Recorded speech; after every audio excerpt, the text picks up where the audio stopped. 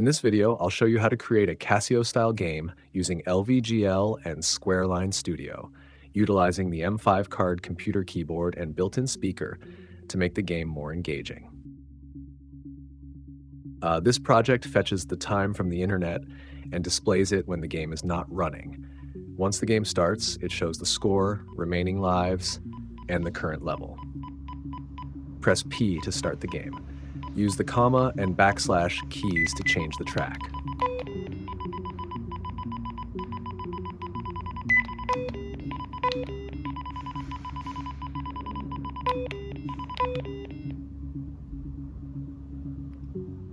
Using reference images, I created the game elements in Figma. For the enemy, 3 instances are needed: left, middle, and right.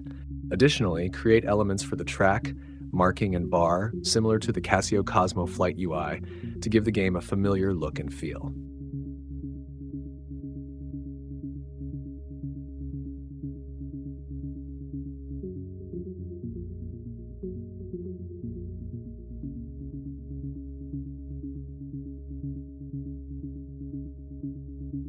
Once everything looks good, export the elements in .png format.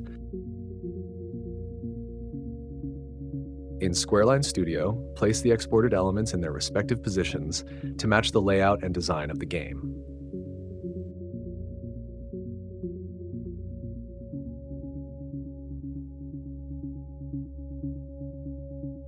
Change the panel LR widget to give the track switching effect, enabling smooth transitions between the left, middle, and right tracks.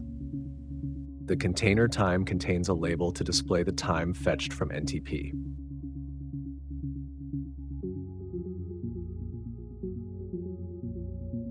I added a label background with a slightly dark color to give it an LCD text effect.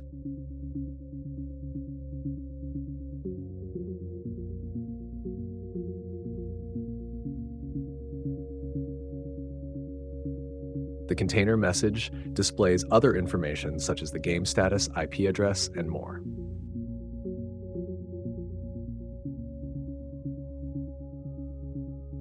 The label score shows the game score. Once the game is finished, it will hide, allowing the time to become visible again.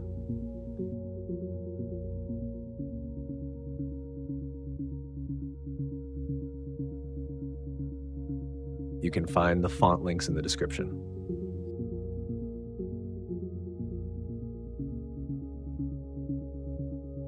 For the level and life indicator, I use the bar widget.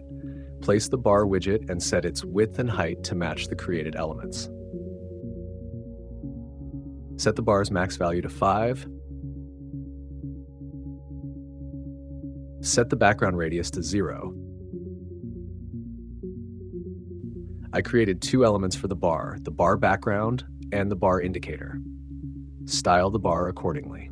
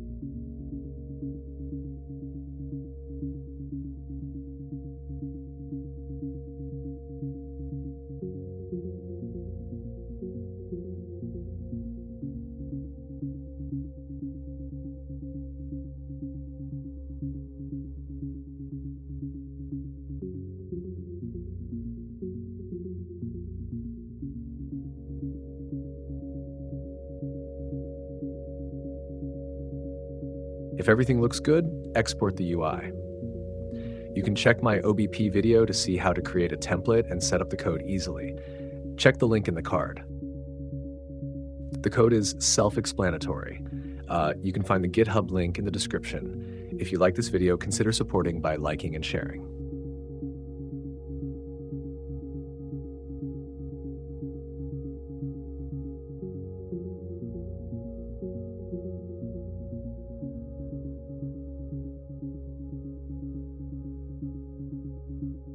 If the game is not playing, it displays the time fetched from NTP. To set it up, connect to the cardputer SSID, go to 192.168.4.1, and enter your Wi-Fi SSID and NTP time zone. Once set up, restart the device.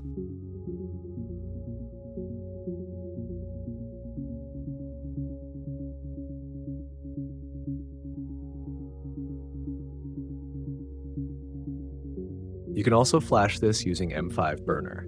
Search for 2M8, download it, select the correct port, and burn the firmware.